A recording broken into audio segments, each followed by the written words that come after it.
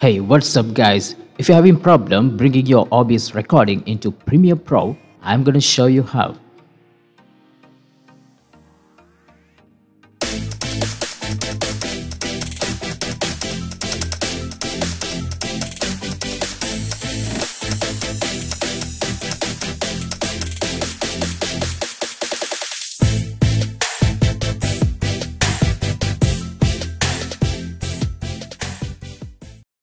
I'll show you now. I have this OBS files compatible demo folder and there's one OBS recording in it.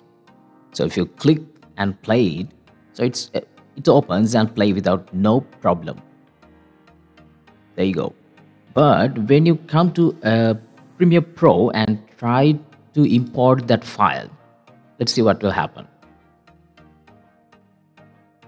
Now we'll go to OBS file compatible demo. Oops.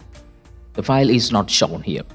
So the problem here is now the OBS record files in MKV format where Adobe Pro could not recognize that file format. So probably it can be converted into file format. So if you get it imported to Adobe Premiere Pro. So what I do here is I go to File, Remux, and here I can I clear the history and I'm going to import the required file, which is OBS file compatible demo.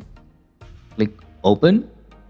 So if you click here, the target file, it's default MP4. So once I click remux, it will be converted within no time.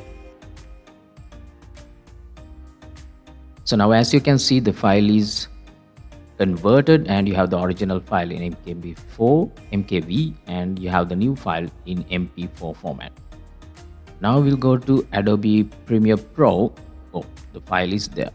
So I'll restart the process and try to import the file in OBS file compatible folder. There you go, the file is there. Now you can click open, the file get imported here. So you can drag and drop into your timeline and yeah, the file is being played without no problem. There you go. I hope it's helpful.